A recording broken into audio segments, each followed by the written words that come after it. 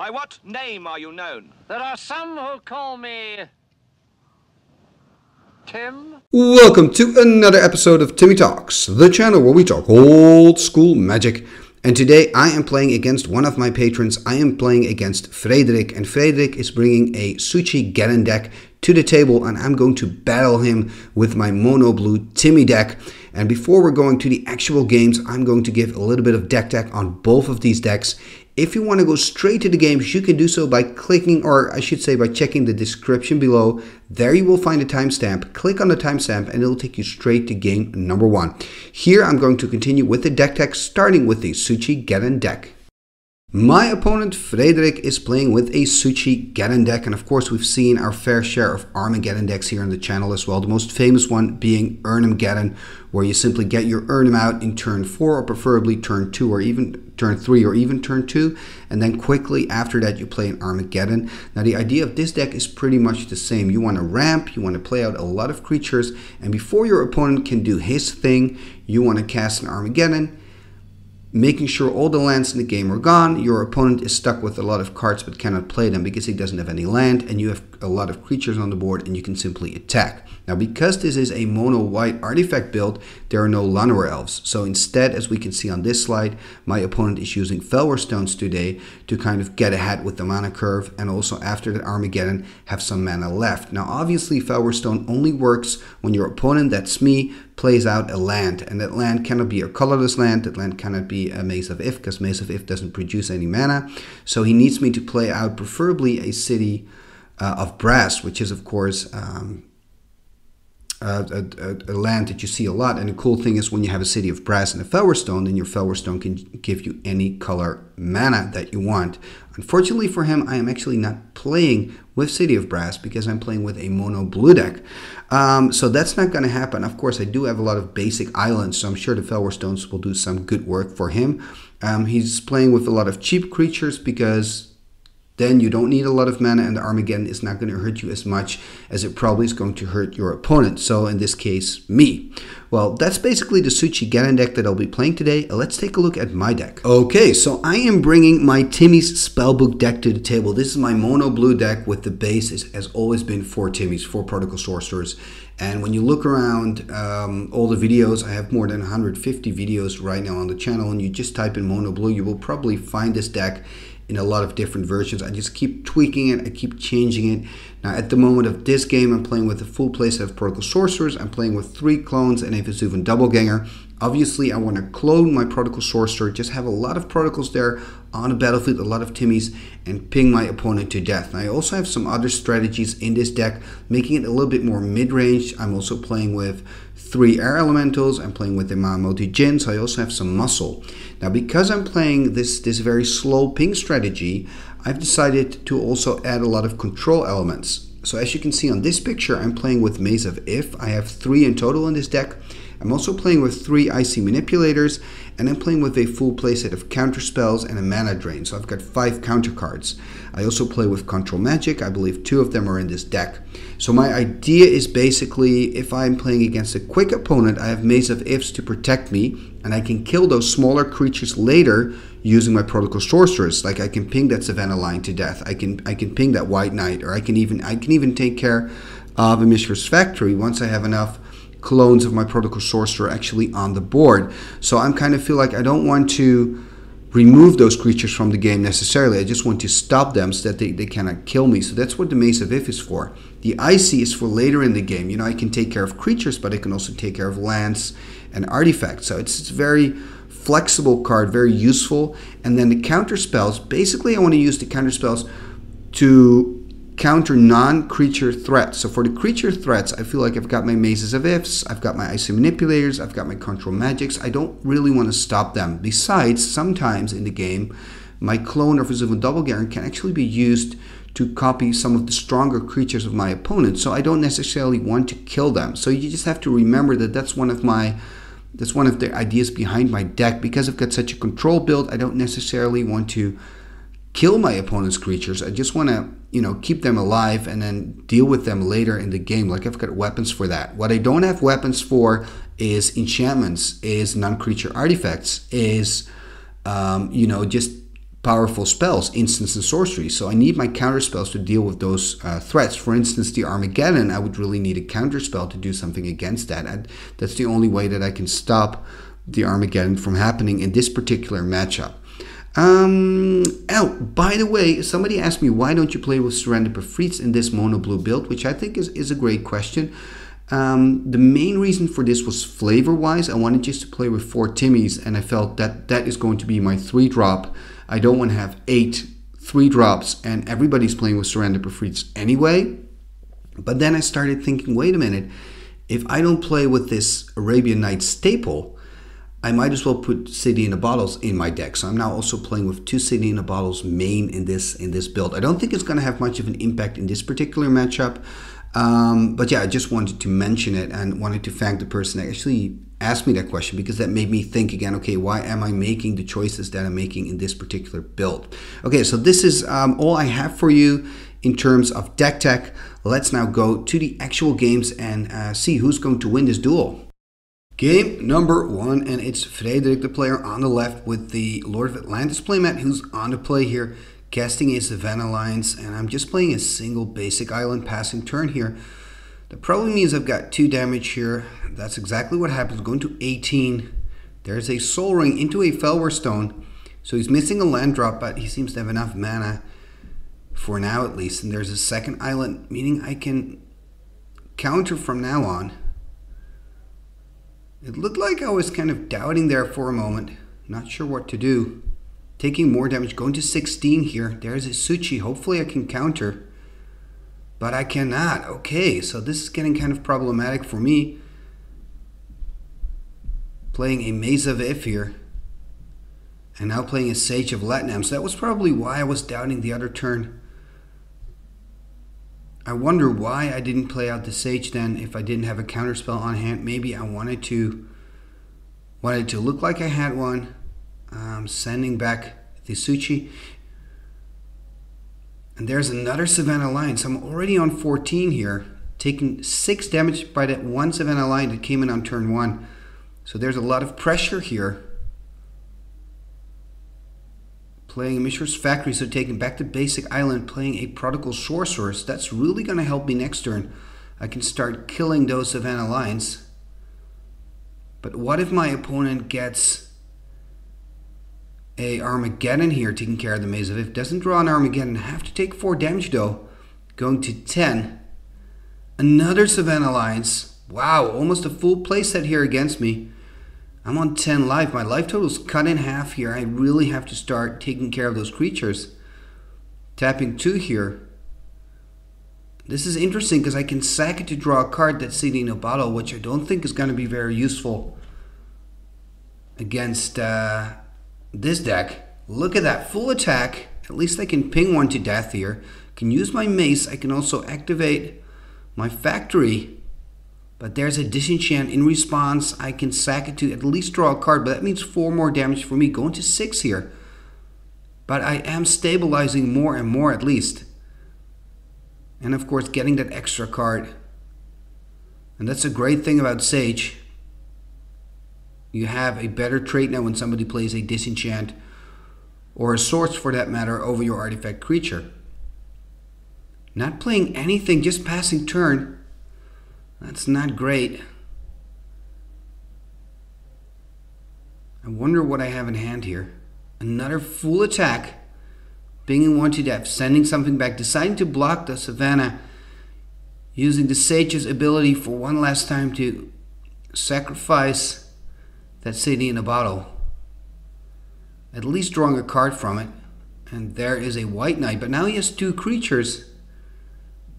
But a counterspell here on the White Knight. Finding another land here, in this case a factory. Finding an Icy Manipulator, so that can help me here. Taking back control of the game. But if my opponent can find an Armageddon, I'm in trouble again. So I'm not feeling really secure here. And there's another White Knight and a Kismet. So Kismet means that all my lands and creatures will come into play tapped here. Pinging him for 1 at the end of turn.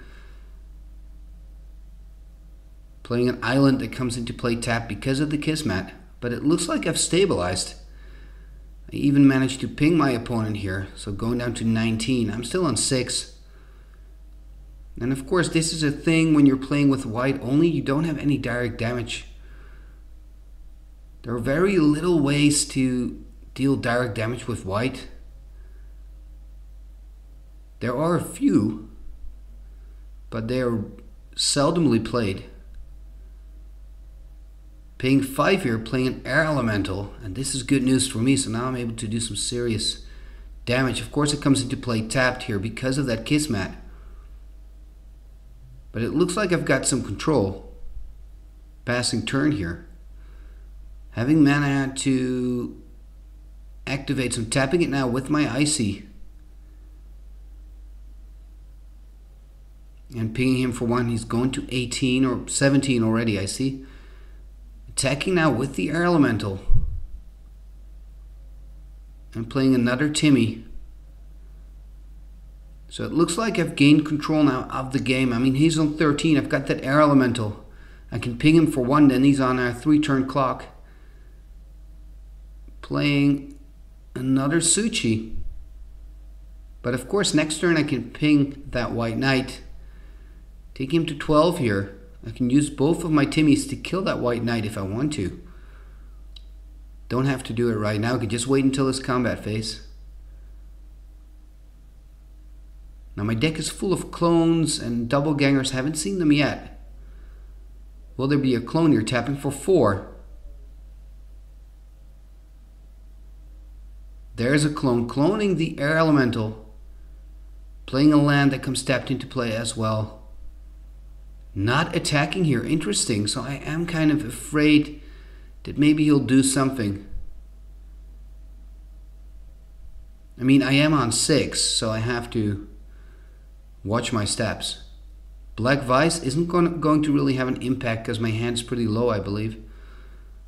Tapping down one of his Su-Chis, pinging him for 2, going to 10 here. No, I'm actually pinging his white knight, so he's still on 12. Believe it would have been better to ping him actually for 2, taking him to 10, and then attack him with 2 air elementals and ping him for 2 again. I mean, then he would have been dead by now, so that's a bit of a misplay here on my part. But it looks like I'm going to win this game. I've got full control. If my opponent can find... Oh, only lands. He was on the land pocket because it looked like I didn't see a single swords. There was a swords. And I didn't see a single Armageddon. With 1 Armageddon, he probably would have won this game. So it's 0-1 for me. And let's go to game number 2. Game number 2. And I kind of feel lucky in that first game that my opponent hit a land pocket and wasn't able to find an Armageddon. I think if he did, you know, taking care of my Maze of If and no longer having the mana on my side to use that Icy, ooh, things would have gone different, I think. But okay, that's always with the case with Magic here. And Frederik has opened up here, starting with a Mishra's Factory and playing an island again. And look at that, playing a Felwar Stone. And there's my second island, passing turn. There's another factory. Probably a Su-Chi here. Am I able to counter this one? Looks like I am with the mana drain. That's going to be interesting. So next main phase, I'm getting 4 extra mana to spend. Can I find something cool to use it for? Looks like I'm using it. Playing an air elemental here, turn 3. Playing a Soul Ring, using the Soul Ring. Wow, what an explosive turn 3 here for me, playing a Prodigal Sorcerer and an air elemental in one go. And that mana drain can just be so incredibly powerful. My favorite play actually is mana drain and then play Brain Geyser. But, you know, the chances of that happening are slim. And this is interesting. A Spirit Link, I believe this card came from the sideboard of Frederik. And the Spirit Link is placed, and there's a counter to indicate it is placed on my air elemental. So my air elemental now has a Spirit Link on it. So it's pretty useless for combat at this point. And then he passes turn to me. Of course, I can still use it to block and kill the Mishra's factories. So Spirit Link, I always, you know, and in some decks it's a good card to play over a Swords to Plowshares. But usually I believe Swords to Plowshares is the better choice. Then again, maybe he's put in just extra cards to take care of the creatures. So maybe he has Spirit Links and Swords to Plowshares. I actually believe that's the case in this game. Passing turn here, untapping, there's that White Knight as well. So pressure is really mounting on me. If he can take care of that Air Elemental. I have no blockers, I have nothing. There's another White Knight.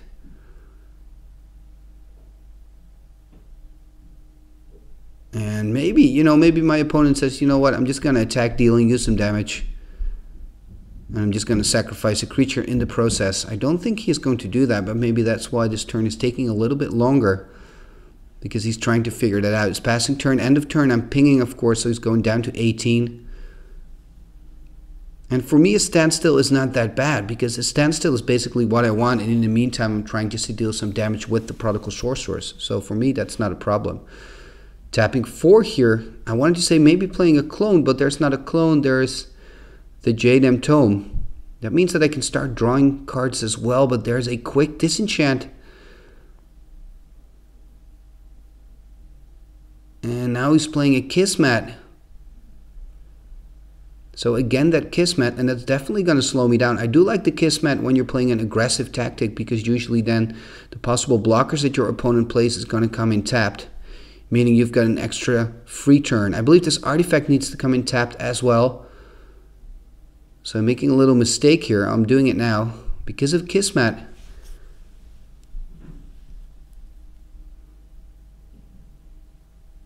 And I find Kismet a very interesting card. I've always kind of wanted to use it next to Winter Orb. If you've tried that combo, let me know in the comments below if that worked out for you. The thing is with Kismet, it's 4 to cast, and it always seems pretty steep. But maybe I just need to play it and experience the card. So it looks like not much is happening here. I'm pinging again, so Frederik is down to 17 here. Finding a pirate ship, so I'm slowly improving my board position here. And Frederik is still really stuck on that Air Elemental, and I think this is really a nice example of Spirit Link not really working out. I have seen some decks where people play blue and white, and they actually play a Spirit Link on their Timmy, which I find pretty funny, because then you deal 1 damage to your opponent and you gain 1 life in the process. And it could be useful again in one of those decks where you just want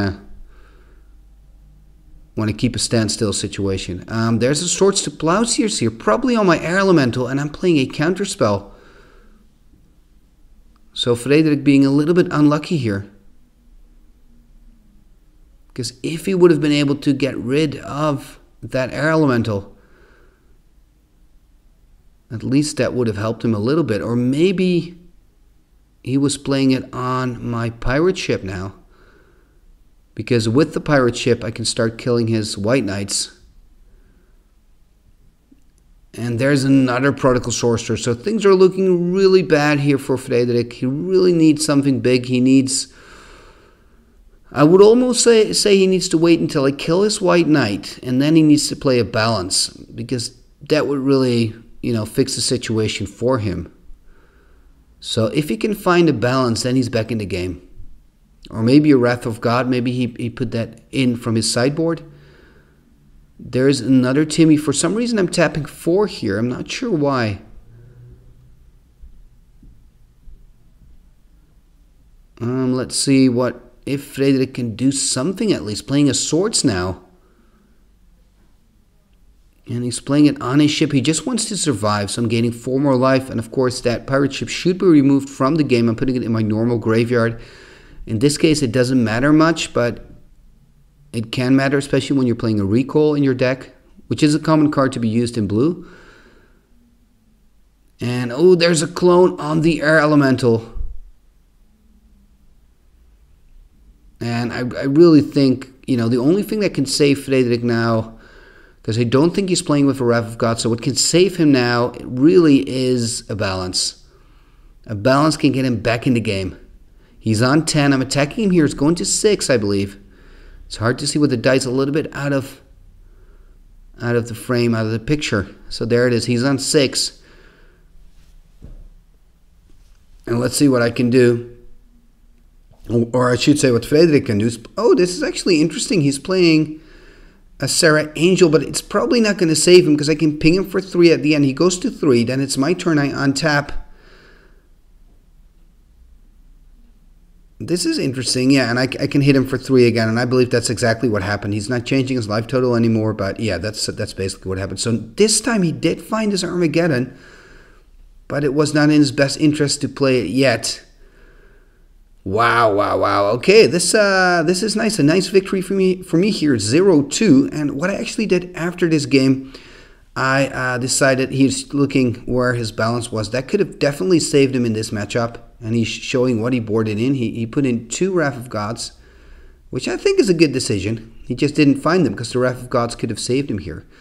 Anyway, I've won this one 0-2. And what I've done after this game, I took another deck. I took my mono green deck and we played some more games. So you can stick around if you want to see those games because they were actually pretty cool. So let's take a look at the mono green deck that I picked. So this is the mono green deck. Well, actually, it's not the deck. There are a few key cards in the deck. It's completely revised. I just love brewing revised builds. It's the set that I played with when I started Magic. And I called this deck Enchantress's Forest for the simple reason that it's all built around Fraduran Enchantress. And the way I imagine it is that she's sitting in the middle of the forest and all the creatures in the whole forest is listening to her and abiding her way and protecting her. And so she's got powerful creatures like Thicket Basilisk and some of the other creatures, Force of Nature, of course. But when you're building a Fraduran Enchantress deck, there's always this feeling of plenty. So you want to just have a lot of enchantments in the deck. So obviously I'm playing with Lure because Lure and Thicket Basilisk is a really nice combo. I'm also playing with Wild Grove. I'm playing with Aspect of Wolf. Just a lot of nice classic enchantments from the revised era. So that's kind of the deck that I'm bringing to the table now. And let's take a look if it stands a chance against the Su-Chi Geddon build. Okay, let's see what we can do. Game 1 here. I've already played a basic forest, it seems. There's a Savannah Alliance played by Frederik. So it's going to be interesting to kind of see how the Su-Chi Geddon deck will do against my mono green build, the Enchantress build here. Another Savannah line, so that's a quick start. That's something you don't want to see. Tapping 3 here, and there's the Fraduran Enchantress. Hopefully it can stay on the board. I will probably have to take 4 more damage here. Let's hope that my opponent cannot put more creatures on the board here. Going to 14. Looks like he's stuck on 2 lands, so that's good news for me, and he's passing turn. And let's see what I can do. Playing an Aspect of Wolf. A very interesting card here. Drawing a card because of the Fraduran Enchantress. Aspect of Wolf gives +1/+1 for every 2 forests you control. So right now it's 2/4. So it's very capable of blocking one of those Savannah lines. Another thing that it does is when you have an uneven number of forest, power it's rounded down and toughness is rounded up. So that's why this card can be very confusing. For instance, now if I get a 5th forest. Okay, I'm explaining the whole card and he's disenchanting it. Well, thank you, Frederik. Anyway, if you want to know how Aspect of Wolf works, just read it. It's very interesting. It's got one of those old school rounding up rules. Anyway, playing Forest here, tapping it for some reason. Playing a Soul Ring, tapping 5 here, finding a Thicket Basilisk. That's actually perfect for me right now because at least I have something to block those Savannah lines with and the White Knight. So it probably means if Thicket Basilisk can stick around, I have something to block with. I'm already on 10. You know, my life's cut in half. And Frederik is playing his 3rd Plains. Does have a mana problem, but he has found his 3rd Plains. Of course, he doesn't need a lot of land with the deck that he has. Let's see if he's going to actually play something. And remember, my Thicket Basilisk is everything that gets blocked by it or blocks the thicket dies. The nice thing about the wording on the Basilisk is that it doesn't even have to deal any combat damage. So you can make a pretty killer combo if you use a Maze of If and a Thicket Basilisk and a Lure, which is quite nice. And you attack with the Thicket Basilisk with the Lure on it, meaning that your opponent has to block the Thicket with all the creatures that he has. And then you take the Thicket Basilisk out of combat with your Maze of If. And because it doesn't have to deal any damage to have its effect, all the creatures of your opponent die. Which is pretty crazy. It's pretty nuts. Then again, it is one of those 3-card combos. And if your opponent simply has some removal for the Basilisk, then the whole show is over. Anyway, it looks like Frederik is in the tank here. He is attacking with everything, so willing to trade, or maybe he has another trick up his sleeve. Blocking the White Knight here, having to take 4 damage, going down to 6. And maybe he's going to put some more pressure on the board. That's exactly what he's going to do, at least it looks like it. Untapping those lands again. If he can get another White Knight on the board, he's not doing it. Okay, interesting. Oh, look, there's a little bit of a connection loss here. Taking on my turn again, tapping for 6. Playing a Desert Twister over a land. Interesting choice here. Maybe it would have been better to simply keep the Desert Twister in hand. Then again, I know he plays with Serra Angels. I know he plays with Armageddons. I have that information. So maybe that's why. That's also why I'm taking back that forest, by the way. Ooh, this is bad news for me. I am gaining 2 life, but I'm losing 4. Taking care of that Thicket Basilisk with that Swords to Plowshares. I need a creature bad. I need a blocker. I need something. Interesting choice again. Oh, exactly. I thought, am I taking a land? I'm not taking a land. Taking care of the Savannah Lions. Just for the sake of staying alive. But it looks very bad for me here, this game. There's a disenchant on the Soul Ring. Passing turn.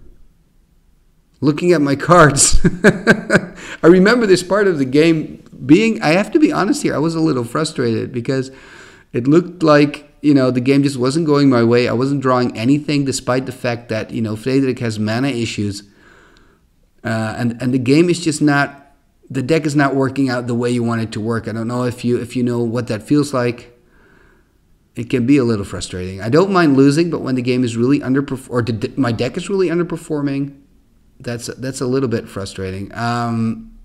Blocking the Savannah Line here, I think, so both creatures die. There's a Su-Chi on the board. It's looking bad for me. Passing turn here. Ooh, playing an Armageddon. Oh, look at that, a crumble. Wow, so this is actually not really that bad for me. Because the crumble takes care of the Su-Chi. Does mean that Frederik's taking 4 more life, going to 24. I'm on 2. I mean, chances of me winning this are close to 0, but still I'm in it. And look at that. That's a great way to come back into the game. Playing a Llanowar Elf there. Attacking here. Dealing my first damage. He's on 23. Playing my second forest. But that factory is another problem for me. What can I do? Finding an Verduran Enchantress. Next turn, if he attacks, that's what he does. I have to jump it here. Passing turn. Playing another forest. Playing a Lure to draw a card. Just trying to stay alive here. Finding another Llanowar Elf. Oh, and this is difficult. He's probably going to attack again, so then I have to jump block again just to stay alive. Blocking on the Llanowar Elf. So I want to keep that Enchantress, hoping to be able to draw some cards. But it looks like I'm not finding anything useful, having to pass turn. Attacking now, I have to... Oh, a crumble! Wow, that's so interesting. And crumbling a factory really feels great because your opponent doesn't even gain life. Playing an Aspect of Wolf, forgetting to attack here. Should have attacked because my Verduran Enchantress is now a 2/4, so it can actually deal some damage. There's a disenchant on the Aspect of Wolf. Drawing a card for turn here, not finding anything. And I really think that I need to go and you know, check my green deck, check if it's balanced. It looks a little bit unbalanced here, but at least I'm still alive. 2 life here, finding another lure, drawing another card, finding a wild grove, drawing another card. So I've drawn like 4 or 5 cards out of this Enchantress. So at least that part of the deck is kind of working. Tapping 5, finding a Cockatrice. That's great, I can use the Cockatrice to block the Savannah. Ay, that's not what you want to see. Going to 4 here. And Swords to Plowshares are just so powerful. I'm on 2. I mean, for me now, at this point, I just want to stay alive as long as possible. Playing Elfish Archers, drawing an extra card from that lure, playing a Forest. Don't think that's a good choice though. I should keep the Forest because I'm playing against an Armageddon deck. Maybe I want to play a Force of Nature or something. Look at that, a White Knight. My turn again, untapping everything here. Playing another Forest. And again, I think I should keep those in hand. Ooh, interesting. Playing a Desert Twister. Oh, attacking with the lure. He has to block, of course. So that's kind of nice. I've cleared the board here. Am I going to be able to get back into the game? I mean, I'm already in the game, but can I actually win this one? I mean, he's still in 23.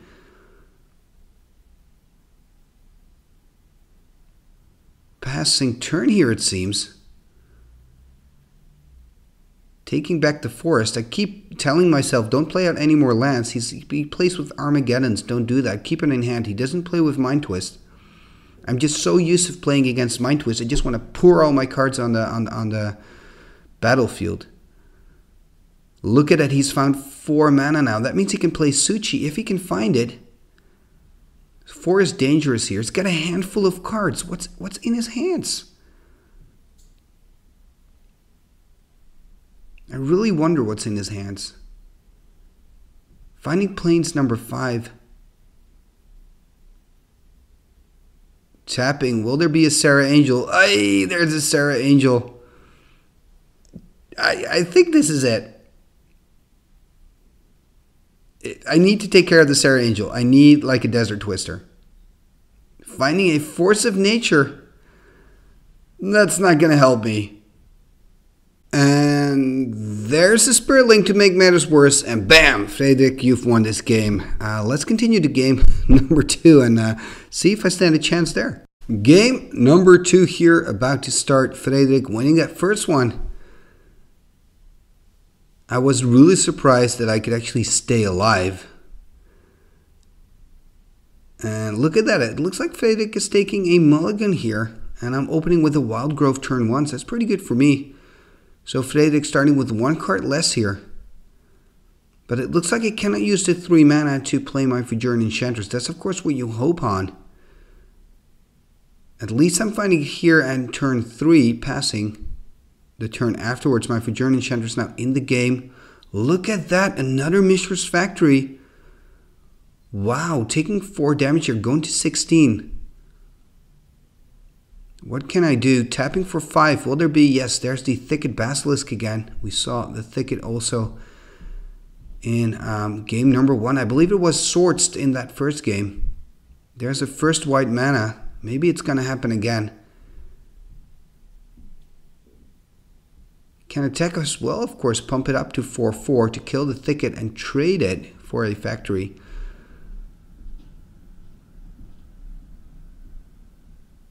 And it looks like I'm not doing anything. That's bad news for me. There seems to be a little bit of an issue with lights there on Frederik's side. Tapping 3, playing a lure, so at least that helps. I don't think I should attack, actually. Drawing an extra card from the Enchantress, by the way.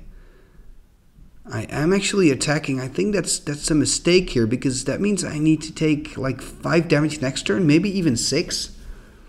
Of course, I take care of the Savannah line. That's nice and everything, but it's not ideal. Taking 5 damage here, going to 12.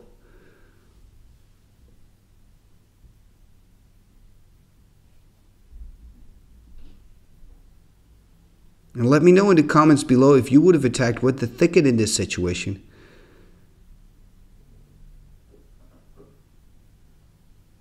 And let's see, getting 6 land here. I could play a Force of Nature. I am attacking. And there is a Force of Nature. That is pretty cool. That is what you want to do when you're green. You want to play big creatures. And Force of Nature is just a beautiful thing to cast. 8/8 trample. But against an Armageddon deck, very risky. There's a Spirit Link on my Force of Nature. That's just really bad. That's really bad. At least it can still block with it. Playing an Aspect of Wolf now, drawing a card. That means that my Thicket Basilisk is now 4/7.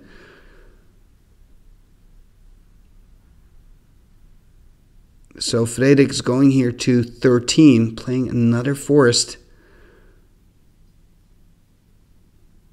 But if Frederik can now find an Armageddon, I have serious problems. Playing a Kismet to kind of slow me down here. Passing turn. Have to tap down those 4 forests for my Force of Nature. Attacking, and the forests still help because it means they pump up my Thicket Basilisk more and more. Remember, it's for every 2 forests in play, it gains +1/+1. So that means it's +3, in this case +3/+4, because the toughness is rounded up. So that means it's, oh, this is killing. This is killing. This is killing. This is what I was afraid of, because now what happens is I cannot pay my Force of Nature tax, so I have to take 8 damage, and my opponent Frederik gains 8 life because of the Spirit Link. So that means he will go to 16. He will double his life total, and I can attack, but that doesn't matter because he can take the damage, because my Thicket loses all the pumps from the forest, from the Aspect of Wolf. So it means I lose. I think what I can learn from these games is that Force of Nature against Armageddon, it doesn't work. Of course I knew that already, but still, you know, one can dream. Do you have a build with Force of Nature? Because I really love Force of Nature. Can you please let me know? And let me know if it works for you and how you're working with Force of Nature to make it work. I personally have been thinking about combining Force of Nature with Sword of the Ages. Let me know if you think that's a good idea. Really curious to hear your brewing efforts. Anyway, I would like to thank you for watching this episode of Timmy Talks. And I, of course, would like to give a special thanks to Frederik. Not just for the game, but also by being my patron, because the support from Patron really helps me to, to get more funds for the channel, to keep the channel going. I'm now looking on to buy a light set that I can use when recording at tournaments. So I'm kind of saving up for that, and all the patron support really, really helps. Talking about the patrons, let's go to the end credits where we see all the supporters of the show, all the patrons of Timmy Talks. What shall we do with the drunken sailor? What shall we do with the drunken sailor? What shall we do with the drunken sailor? Early in the morning, way hey and up she rises, way hey and up she rises, way hey and up she rises. Early in the morning, putting in the longboat until he's sober, putting in the longboat until he's sober, putting in the longboat until he's sober. Early in the morning, way hey and up she rises, way hey and up she rises.